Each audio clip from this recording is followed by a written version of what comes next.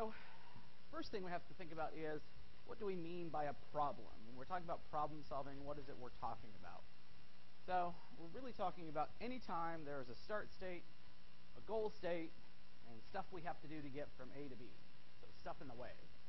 And you want to get a degree, well, you got to get into college, you got to pass your classes, you got to pass all the right classes, right? I was supposed to do my schedule approvals today for my advisees before noon. They'll get done, but they only give us like 14 hours to do the approvals, so I just didn't get it done in that time, but they'll get done. So one of the things I have to do is go through and make sure that my students have all the classes they need, because that's part of this problem solving. So things like, here's some examples of a kind of problem you might have. Headed to work, discover you have a flat tire. This is a problem that has to be solved in some way. Obviously, the goal state is ending up at work.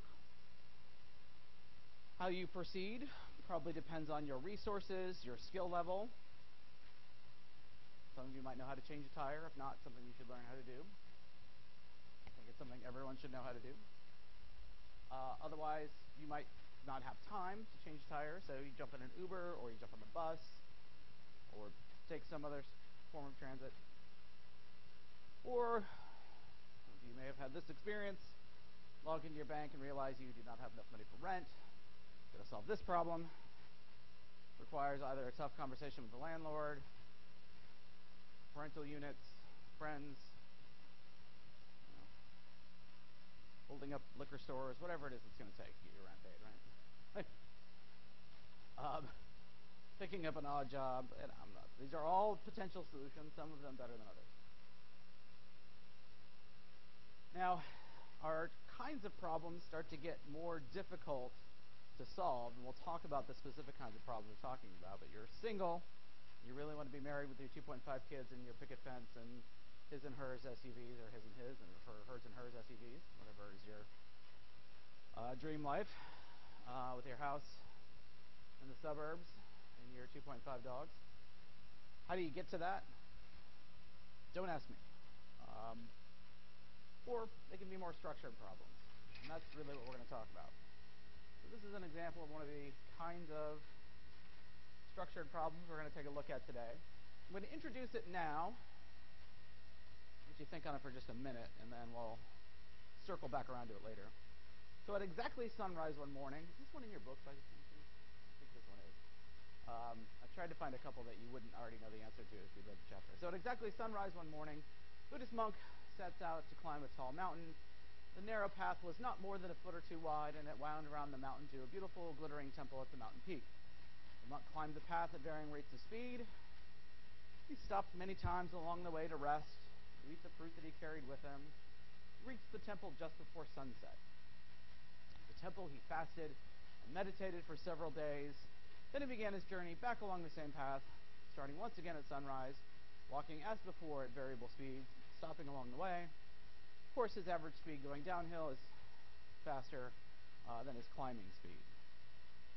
The task for this problem is to prove that there must be a spot along the path that the monk will pass on both trips at exactly the same time of day.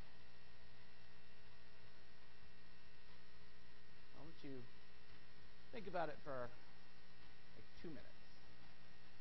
And then we'll move on, and we're going to circle back around to it.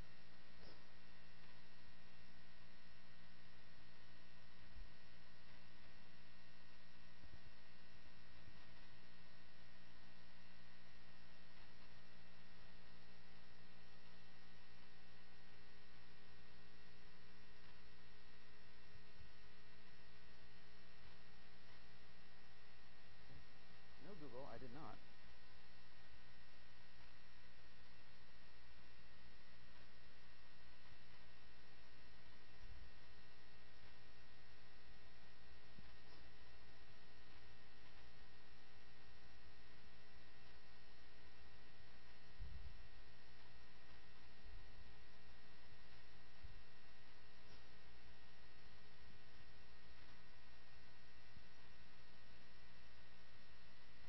Anybody have any solutions? Not so far? Well, it's a minute. We'll let that marinate for a while. So here's what we're going to talk about today. We're going to first talk about the Gestalt approach to problem solving, different types of problems, methods for problem solving, factors that influence problem solving, and if we get to it, common obstacles in problem solving. So the Gestalt approach, of course, remember the Gestalt psychologists thought that cognition is trans-sum. That is, you put pieces together and you end up with something new, something other than just the parts. So according to the Gestalt psychologist, the goal here is to achieve a mental Gestalt, where you assemble the pieces of the puzzle together and you get this coherent whole, and now you have a whole new insight into the problem. So we want to get this full mental understanding of the problem, pieces fall in together, and we have a solution. So based on this, there are several different stages in problem solving, according to this Gestalt view. First of these is preparation. You have to be aware that there's a problem to be solved. So consider the problem for a bit. Then we're going to set it aside perhaps and let it incubate. That's what we're doing with the Buddhist monk problem. We're going to let that incubate for a little bit. Think about other things. Let that hatch when it's ready. Then at some point we get illumination. That is the aha moment. I've solved the problem. And then verification that our solution is indeed correct. So we're going to talk a little bit more detail about each of these individual stages in problem solving and as we go through today. Probably the most important step in this review of problem solving is the preparation stage. So this is really where most of the action is. So first thing, we have to recognize a problem exists, attempt to understand it, and then represent and make some preliminary attempts at solving this particular whatever problem it might be. So if it's our flat tire, we're going to realize that when we walk outside or as soon as we try to go somewhere. Stand there and try to understand it. Represent the problem. Maybe you start digging through, trying to find the jack and whatnot in your, fake spare tire that you can change, or call AAA, or call Uber, or whatever it is that you might need to do, and then come up with these preliminary attempts to solve. Incubation, according to the Gestalt psychologist, is you set aside the problem and work proceeds on it unconsciously, is the idea. Which is, handy if you've got the time, I guess. In our flat tire example, you probably don't have time to incubate on the problem. I guess you could get to work and then figure out how to get the tire changed later. But the idea is that while you're not consciously thinking of the problem, somebody somewhere in your head is tinkering around and trying to come up with a solution. There is something to incubation, but it's probably not that we are unconsciously tinkering with the problem. It's just that we come back at the problem from a new perspective and we actually return to it. Illumination, then, is this flash of insight. Suddenly brings the solution to mind. I know. To pay the rent, I'll sell my roommate's stuff. That'll work. I don't recommend that, by the way. But you come up with some sort of illumination that's going to provide you with the ability to pay the rent or fix the tire or whatever it is. Sudden flash of insight that unexpectedly brings the solution to mind. The appeal of this idea of illumination is, phenomenologically, it feels oftentimes how we get to these kind of solutions, right? So any of you who like logic games or puzzles or whatnot, once you figure it out, there's sort of this aha moment. And really it's just that, I've solved it. Not really anything other than arriving at the solution. Then of course you verify. You simply confirm that your insight was correct, that it is actually the solution to the problem. Nature of that, of course, will depend on the nature of the problem itself. We get this sudden flash of insight, and then we try to confirm that that was correct. So you're going to sell your bicycle and a couple of other things to try to pay rent. Now you have to verify that you can actually get enough money out of those things to cover the rent, right? So this is the verification stage of that kind of problem solving. Questions about this? Relatively straightforward. A couple of things that are critical in this. One of the most important parts of this is the representation of the problem itself. We'll get more to this later, because the way a problem is represented can sometimes lead you towards the solution or away from the solution, depending on the way in which you represent the problem. When we start talking about logic problems, this is critical. And if you're planning to take the LSAT, problem representation is a really important part of that, because the way you represent the problem can actually get you directly to a solution. This question of insight. Gestalt psychologists that this was the key to problem solving. Others say it's just simply arriving at the solution. It's not that you achieve some insight, you just happen to solve the problem. And it's that phenomenology, that feeling of, oh, I got the solution, that they're talking about. It's really nothing particularly special, it's just this flash of insight. So in the study by Metcalf and I'm not sure how to pronounce that person's last name, they looked at these two insight problems, the triangle problem and the chain problem. We're going to take a look at the chain problem here in a little bit. They asked participants for their warmth ratings about how close they felt to a solution. So this is sort of how much time it is before they arrive at a solution. So this is an algebra problem. These are these sort of insight kind of problems. You can see that they start feeling like they're getting at the solution, then they arrive at the solution. So it really doesn't appear to be insight. So they tested these insight versus non-insight problems. But you can kind of see they're getting warmer, and then they arrive at a solution. I guess they go quickly from feeling like they're there to being there. I think the reason that happens is not that it's necessarily insight, but these problems don't have individual steps. Like an algebra problem, you have to kind of go through a bunch of different steps to get to the solution. So that's where they would be in this algebra problem, is working their way through it. Whereas the insight problems, once you know the answer, you know the answer.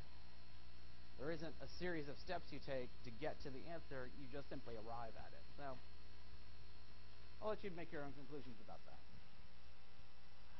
Other questions about the Gestalt psychologist is this idea of incubation. So this is a classic study by Silveira. Used the same problem that Janet Metcalf did in the previous study. They have a control group that's given 30 minutes to solve the problem. They have others given short break or a long break, and a brief period of time to prepare the problem, and a long period of time to prepare the problem. So this kind of 2x2 manipulation. Let's take a look at how to solve what problem they were talking about. And this again was in that Metcalf problem. You are given 4 pieces of chain that are each 3 links in length. It costs 2 cents to open a link, 3 cents to close a link. All links are closed at the beginning of the problem. Their goal is to join all 12 links of the chain into a single circle at a cost of no more than 15 cents. How do you accomplish this? You have a minute to ponder that.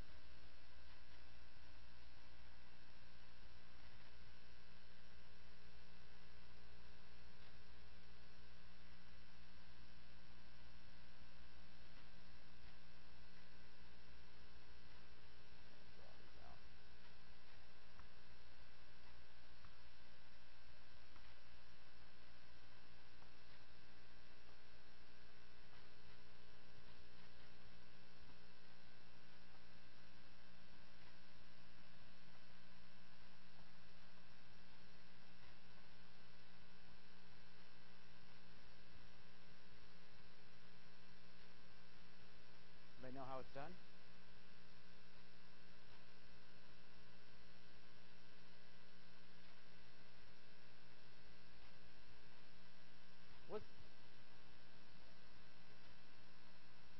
Well, basically you have to say you're going to break, you have to break links and then reseal them, right? And it's 5 cents to accomplish each one, right? Yeah, that's the solution. You essentially break this one, and this one, and then you use one to reattach these two, one to attach these two, and then the third one is used to attach the other ends. That's exactly right. Most people do, spend a half their time trying to figure out, well, if I break this one and connect it, right, that's sort of where you start from. But you know that you can't get there, so you just simply have to completely break one piece apart and connect them all together. So exactly right. So in the control group, about half of them solved the problem after 30 minutes. The brief prep group, 50% solved regardless of the break time. But the group that got the longest preparation time, that is the most time to actually fiddle with the problem first, giving them some kind of break actually seems to provide a better chance at getting at the solution. So about 64% of them solved after a short break, and 85% solved after a long break. Now, that doesn't mean we know that we don't know if they were consciously working on it, unconsciously working on it, etc. What we really think might be happening in this situation is that they come back and they just simply approach the problem from a fresh perspective. Like, I've tried all of this already, none of that's working, so let's try something new. And that's probably really more likely to be the explanation for why that long preparation time with a break resulted in higher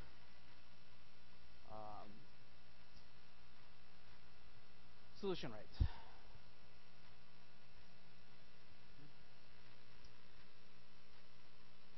Do have some newer evidence that if you sleep on a problem, it actually does make it more likely that you'll arrive at the solution. So we've talked about the cognitive benefits of sleep previously. We certainly know that memory consolidation is occurring during sleep. But it also appears that sleeping after trying to solve a problem will help you arrive at the solution. Not going to help you on the LSAT, but it might help you with other regular life problems, or if you're struggling with a stats problem or a math problem, sleeping on it's not a bad idea. So if we look at this Wagner et al. Study, you can see that those that actually slept on the problem versus those that did it early, before sleep or after sleep, but didn't actually sleep on the problem itself, that sleep seems to have actually really benefited the solving of that problem. So some conclusions, characteristics, and the way they talk about it, kind of a useful way of thinking about how problems are solved. It works sometimes. We don't think incubation is always effective, and we also don't think people always have insight. But setting aside a problem and coming back to it may be helpful. Certainly sleeping on it appears to be very effective, particularly if you've spent some time on a problem, enough time, and you just haven't arrived at a solution. Put it aside. I mean, you'll just be less frustrated too, so it's probably a good thing to do. So the Gestalt psychologist had some good ideas in this, for sure. We'll take a little bit more advanced look at some areas in this as we move along. So the next issue I want to spend some time with is talking about different types of problems and why we call them what they do. So the type of problem often relates to the strategies and processes we use to solve a problem. So thinking about what kind of problem you have in front of you is helpful to trying to figure out how to go about solving it. The first sort of largest distinction between problem types are well-defined versus ill-defined. Well-defined problems are those that have explicit start conditions, goal conditions, and means of proceeding. You're in the middle of this right now. You have a start state, graduate from high school. You have a goal state, graduate with an undergraduate degree from Georgetown, and a relatively clear means of proceeding. Not always perfectly clear, right? I know there's always some confusion about what classes you have to take. But you have to reach 120 credits. You have to take this number of major classes, this number of minor classes. You have to take this broad coverage of classes, relatively well-defined. So that's a well-defined problem. An ill-defined problem is one with no clear no clear start, no clear goal, and no clear means to proceed. So these are things like, I really want to be happy. We all do. There's no clear outlined way to do that. There's no clear outlined way to find a spouse, meaningful career, etc. So these are a little bit more ill-defined. And the ill-defined ones are probably the ones that really kind of haunt us the most, right? These questions about how to get from A to B. Right? A lot of us like to have nice, clearly defined ways of proceeding. And that's why things that don't have that can be frustrating to us, right? So those are ill-defined problems. Well, to help us a little further with these well-defined problems and the kinds of problems we're going to talk about really in here, we'll go through what's called Greeno's typology. Greeno's just simply come up with different ways of describing these kinds of problems. And you've faced these before. So the first of these are problems of arrangement. Usually it means you have to rearrange things to a different state. So anagrams are the simplest form of these. Anyone want to take a crack at these?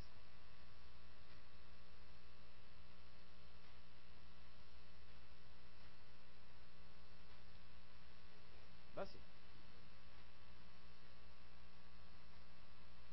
This one's mafia, which I think is the only solution to that.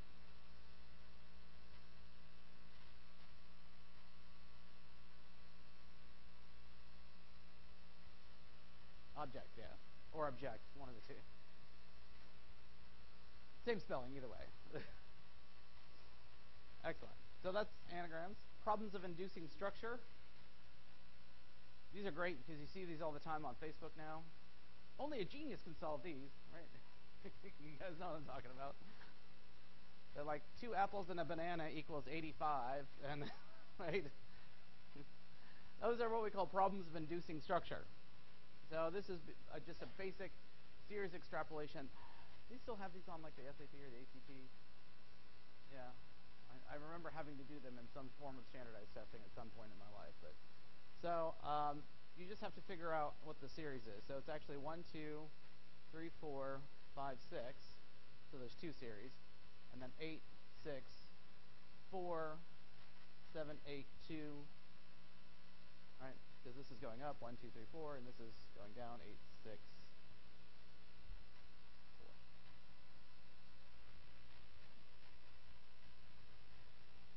4. Word analogies is another problem of inducing structure, speaking of the SAT. Dog is to wolf as cat is to... Good. I saw you mouth the word, right? Lion, yeah. Lion, tiger, either one I think would be fine. This one's a little more fun. Dog is to lawyer. Well, there's a difference. Lawyer is to courtroom as gladiator is to Coliseum. Yeah.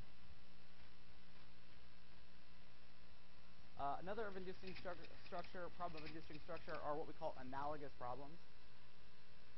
And there's this online version of this that I cannot get to run. So I'm going to see if I can make that happen, and I'll just give it to you to play around with. So we have the fortress, the first part of this. So we have a fortress is located in the center of the country. Many roads radiate out from the fortress, and the general wants to capture the fortress with his army. The general wants to prevent mines on the roads from destroying his army and neighboring villages. As a result, the entire army could not attack the fortress on one road. However, the entire army was needed to capture the fortress. So an attack by one small group would not succeed. General therefore divided his army into several small groups, positioned the small groups at the heads of different roads. The small group simultaneously converged on the fortress, and this way the army captured the fortress. Now we have a tumor located in the interior of a patient's body. A doctor wants to destroy the tumor with rays. The doctor wanted to prevent the rays from destroying healthy tissue. As a result, the high-intensity rays could not be applied to the tumor along one path. However, high-intensity rays were needed to destroy the tumor, so applying one low-intensity ray would not succeed. How do we solve the problem?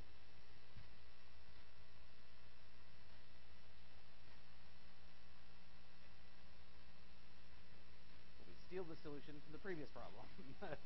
So we use low-intensity rays along several paths and end up destroying the tumor. And in fact, that's how the gamma knife works, or the cyber knife.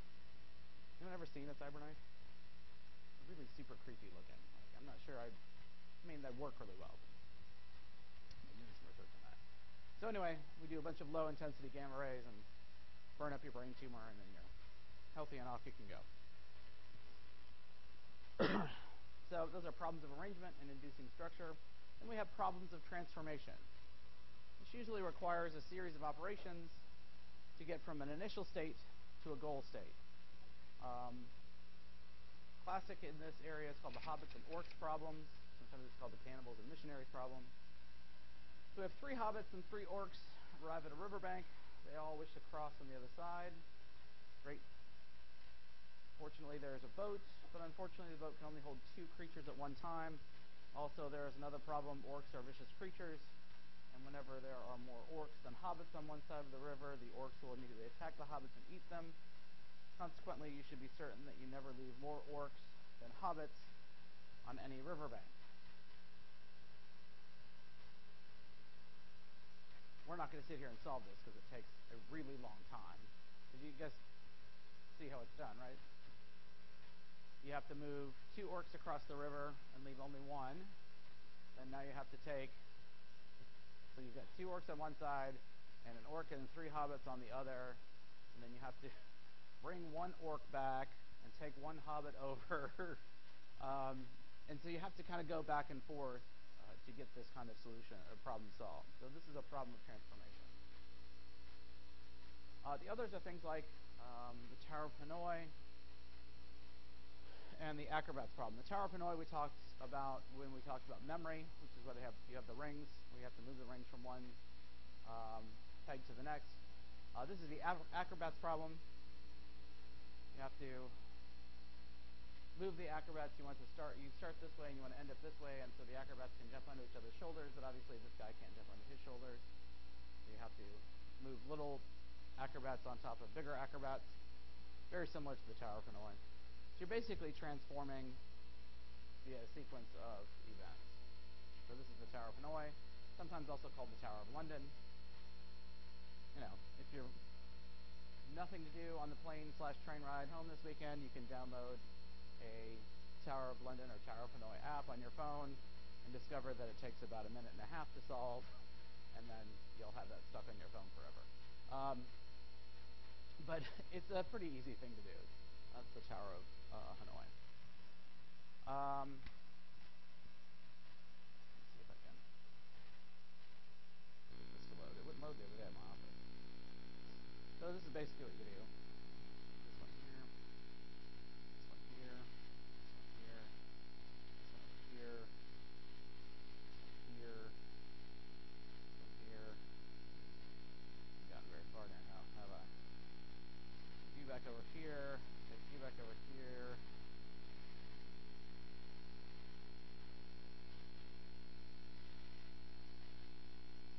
Ta-da.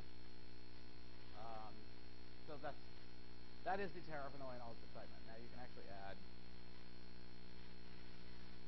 more discs.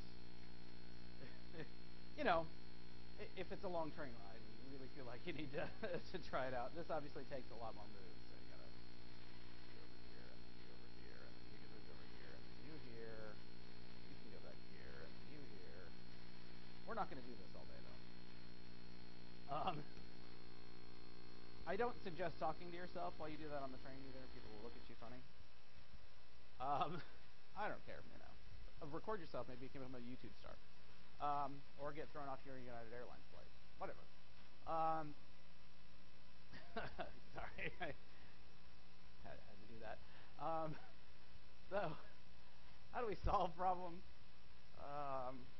Well, this is where we get back at this heuristics problem. This is one of the reasons why I've started doing decision making before problem solving, even though they're kind of out of order in the book. Algorithms are a series of rules or steps that guarantee a solution if followed correctly. Heuristics are more shortcuts. There's rules of thumb, like we've already talked. The problem is what you have the ability and time to be able to get done. So a human chess player cannot play chess algorithmically. That is, you simply do not have the time to go through every possible move to select the next move. So you have to use sort of rules of thumb based on what you know about the game and your experience with the game. Most computers that can win chess only now do so because we have gotten computers that are so fast they can run through every possible move and pick the best one that way.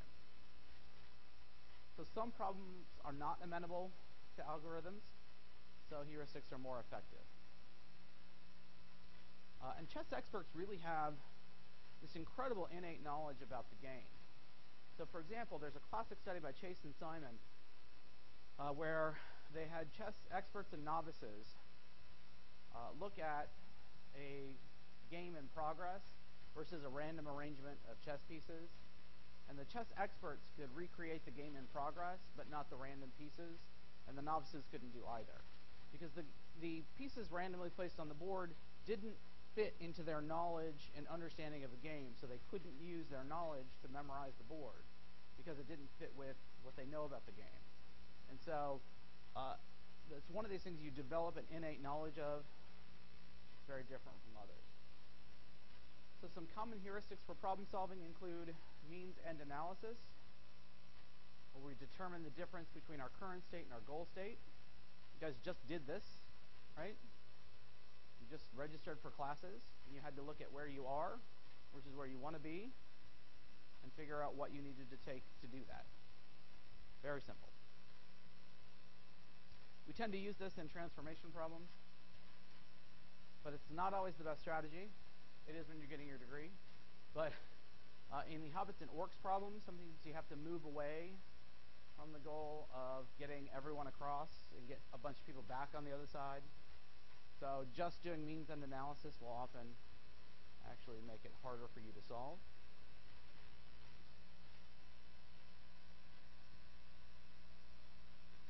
One of the things you can do is establish sub-goals. So these are, of course, states that are intermediate to the goal state.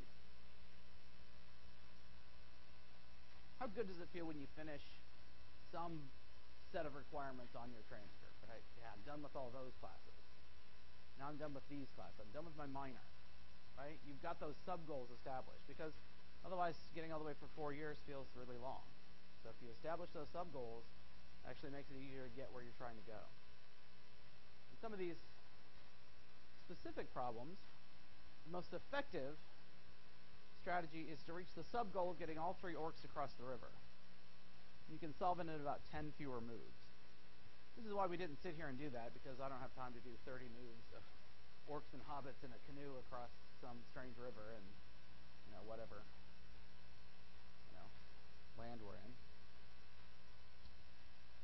But establishing sub-goals are important, and particularly the more complex the problem is, getting a sub-goal is a really, really effective way of making your way to the final goal.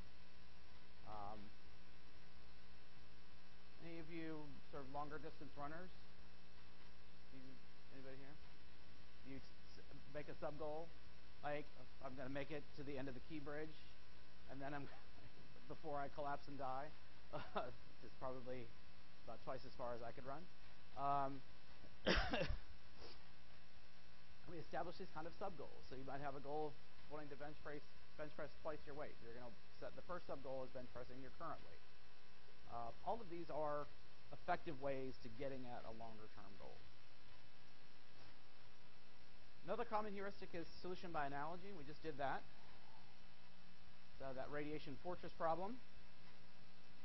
is a simple, you take the solution from another problem and apply it to this problem.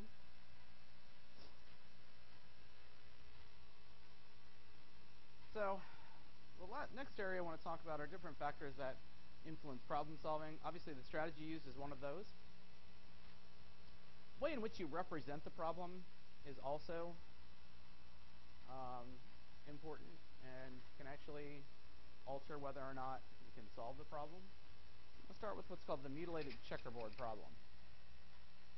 You are given a checkerboard and 32 dominoes. Each domino covers exactly 2 adjacent squares on the board. Thus, the 32 dominoes can cover all 64 squares. Now, suppose 2 squares are cut off at diagonally opposite corners, like this. Is it possible to place 31 dominoes on the board so that all of the 62 remaining squares are covered?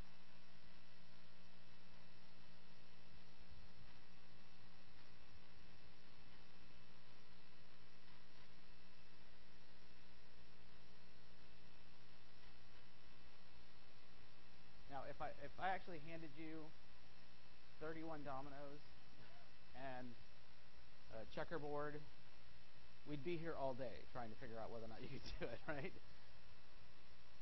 There's a really simple way to represent this problem. I'm going to put the checkerboard itself back up, see if that leads you to the solution.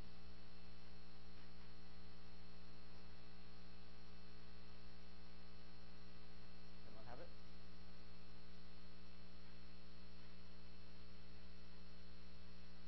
Yeah.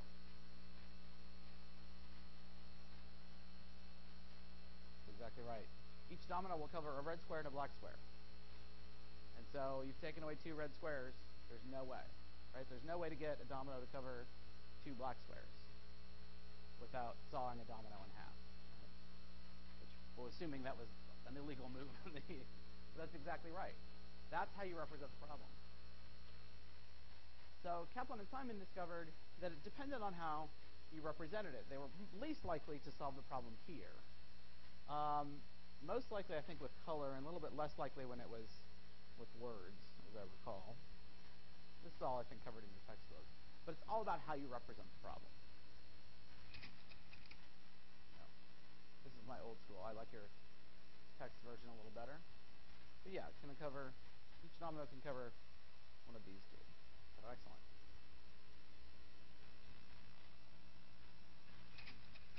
Oh, this is going to cause flashbacks for some of you. Mary is 10 years younger than twice Susan's age. 5 years from now, Mary will be 8 years older than Susan's age at that time. How old are Mary and Susan? Well, we have Mary is equal to 2 times Susan minus 10. So Mary plus 5 is equal to Susan plus 8, right? How do we solve for it?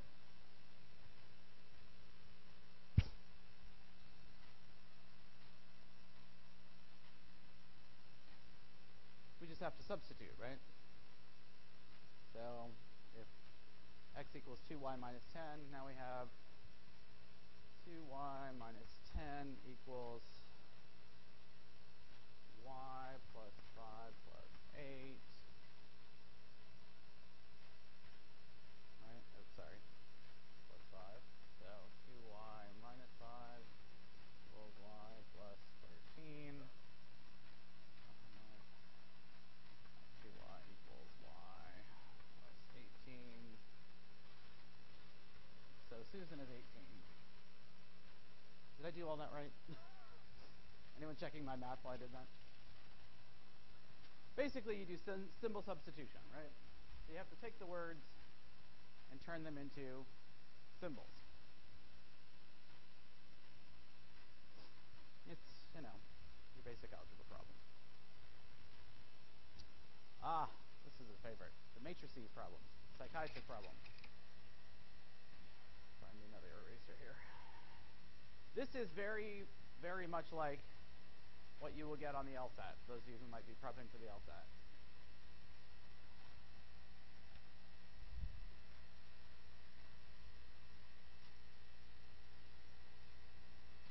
Biggest trick to these kinds of solutions is coming up with a way to represent them. So we have Karen,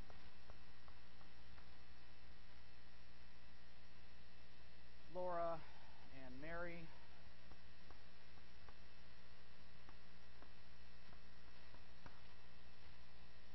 And then we have Norman, Omar, and Peter.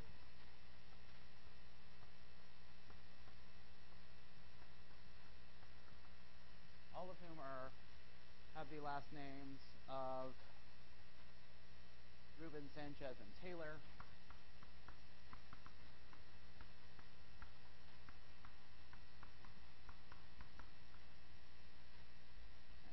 By setting up this matrix, we can start figuring out people's names.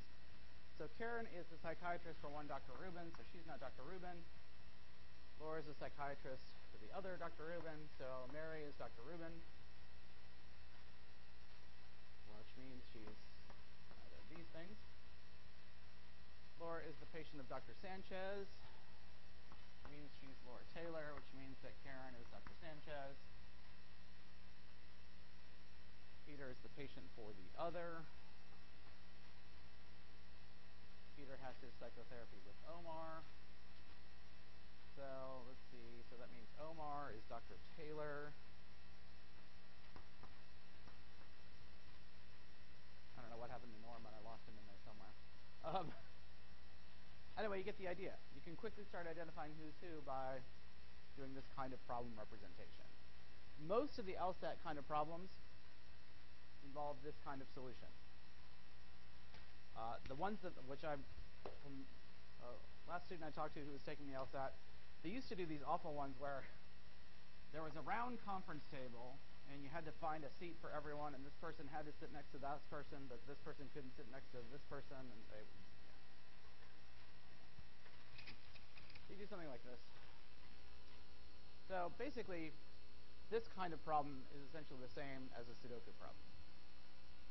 Right? It's logic. You're trying to you have to figure out which things fit where and which ones don't fit where. So this kind of mental practice is essentially what you're doing when you're practicing for problem solving.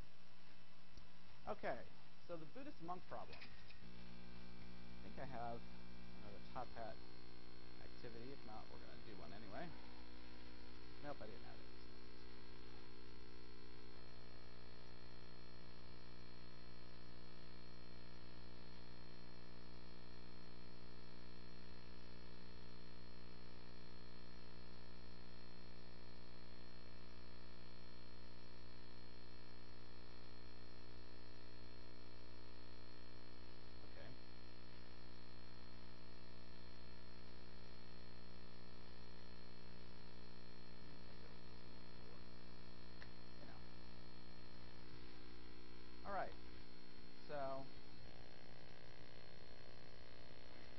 Remember the Buddhist monk problem, to remind you, Buddhist walking up the mountain, spends a couple days, walks back down the mountain, leaves at the same time both days, proves that there must be a way in which the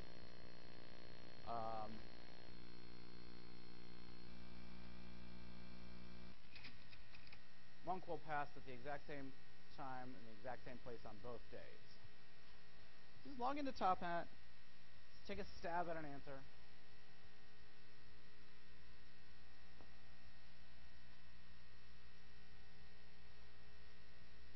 What's that? Is it open? Yeah. Sorry, I didn't look at your answers. It sounds like there's a good one. I mean, I have no idea it's a perfectly acceptable answer.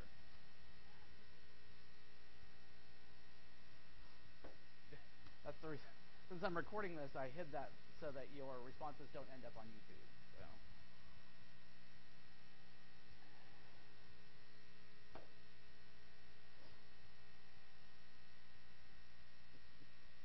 I'm going to have to go back through and read them. It sounds like they're good.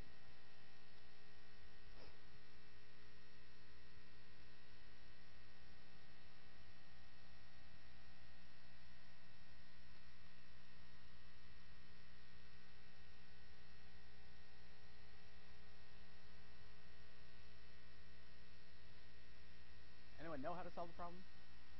Who hasn't looked forward in the PowerPoint?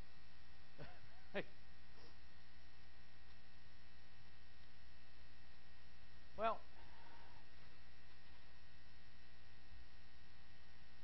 this is all about problem representation. And in this case, we can do it this way. So, 8 in the morning, sometime in the evening, let's say.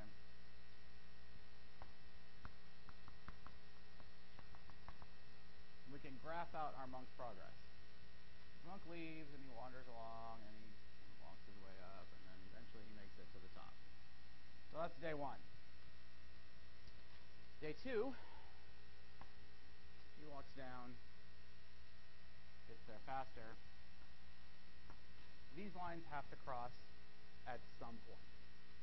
So there has to be a point that he's at the same spot on the trail, the same time of day.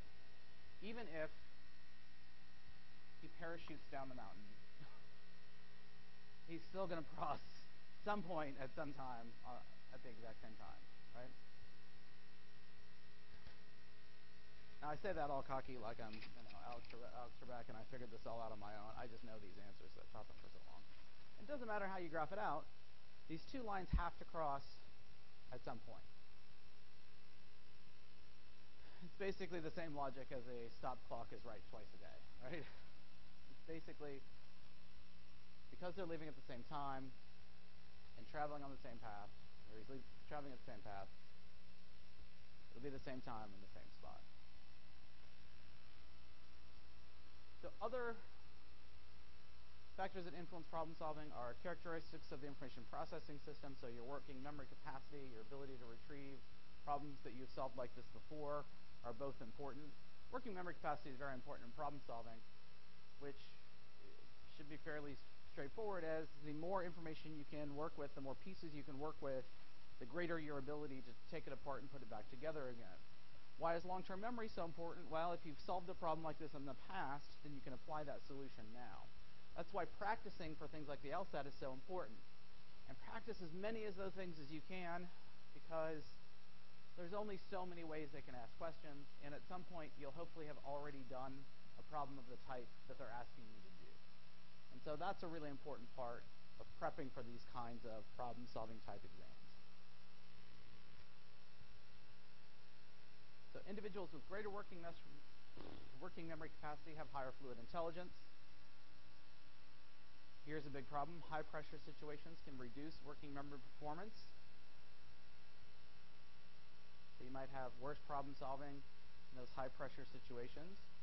Remember, when we talked about working memory and stress hormones zap working memory capacity, and as a result, you have reduced working memory capacity.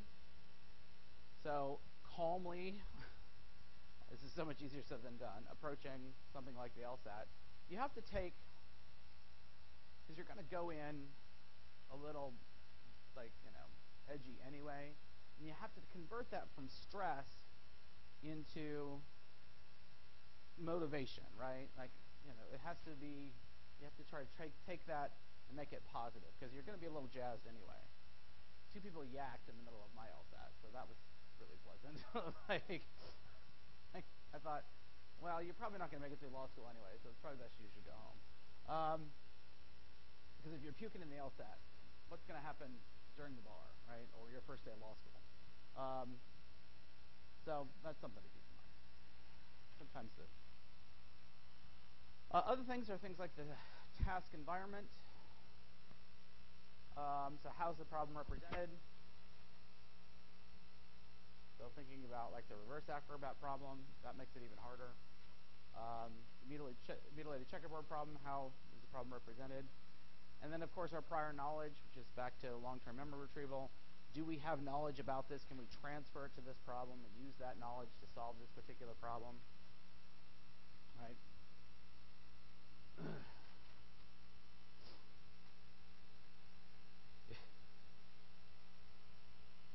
I have a tendency to live on a fiscal cliff have for most of my life, and my friends are constantly amazed at my ability to pull money out of thin air.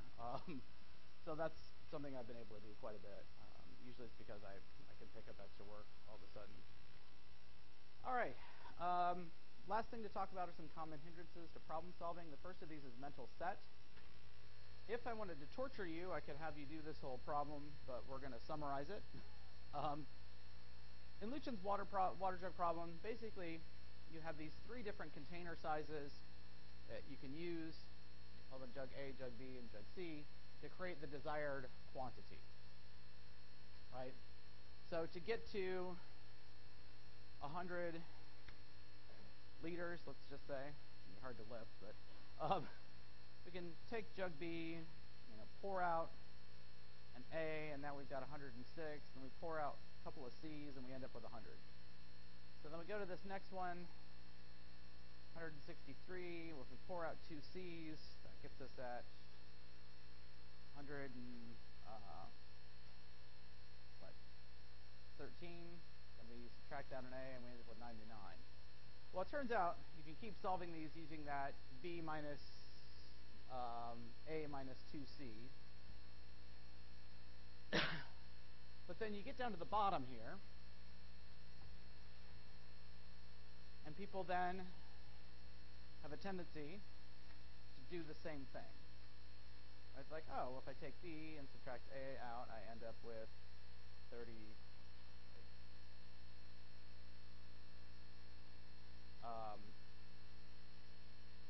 9 minus 28 is 31, right? And then minus 2C, yeah. So we get a 25. Of course, you can really just do A minus C. Much simpler. But people get in a mental set. They get into solving the problem in the same way. The problem with expertise. So it's this bias or tendency to solve problems in one particular way. As you start moving out into careers, you're going to get this mental set. Well, we've always done it that way. Anyone run into this yet?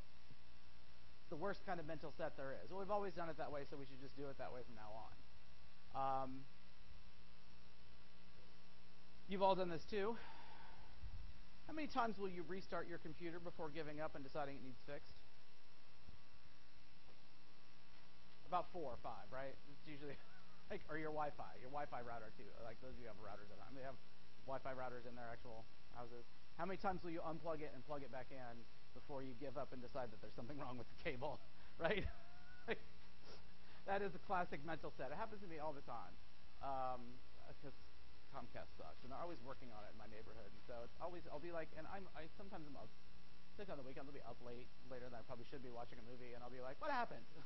Like, I'm right in the middle of this movie. Can't you do this during the day when no one's home? Anyway. Last couple things to wrap up are functional fixedness. This is a classic. But people don't fall prey to this as much anymore. Just use things differently. So the task here is to create a candle holder. So you want to hang the candle on the wall using what you have there.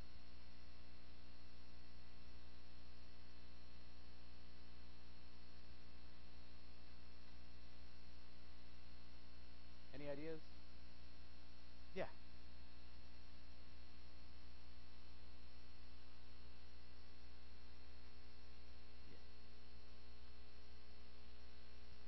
Yeah, that's it. The box is there to use for you to hang it. People think it's there to light the candle. Like when I first tried to solve this in my cognitive class, I was like, well, you melt the candle, and then once it's melty, you stick it on the wall, which would work, by the way. I'm still convinced. But the basic idea is you think the matches are there to light the candle, but you can actually use the box, right? Martha Stewart's taught us a lot about how to take, 8 tin cans and a Kleenex box and turn it into a centerpiece. I love Martha. I especially love Martha after she got out of jail. She's much better. She's much more relaxed. Has anyone watched the Snoop Dogg Martha Stewart potluck? If you have not watched it, it is the best show ever. It's seriously the best show ever. So this is a 2-string problem. Obviously, this is a very recent piece of art we have here. So the idea is you have to somehow get these 2 strings tied together.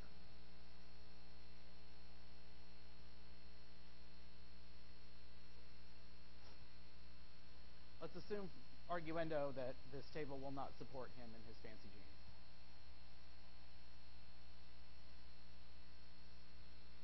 All right, I have to next show you my absolute most favorite graphic ever. Oh. Wait, it gets better. I don't know why it cracks me up. I think it's the snotty smile on her face at the end. It's so bad. Anyway, that just tickles me every time I watch it. So basically, you're supposed to take one of the objects on the table and use it as to swing the other thing back and forth. So functional fixedness is this tendency to use an object in its customary or usual way, and so we get stuck on it's only for that use, right? We have a lot of less of that. And I think modern TV has done a lot of that because we look at things differently and we can use them in different ways. Certainly, there are probably some personality correlates that go along with this idea of functional fixedness. Right. Questions? We are done just a scotch early. So we will pick up on something next week. I think it's gender and cognition, or I think we have logic and reasoning still to do. That'll be fun. All right, I will see you all next week. Have a great break.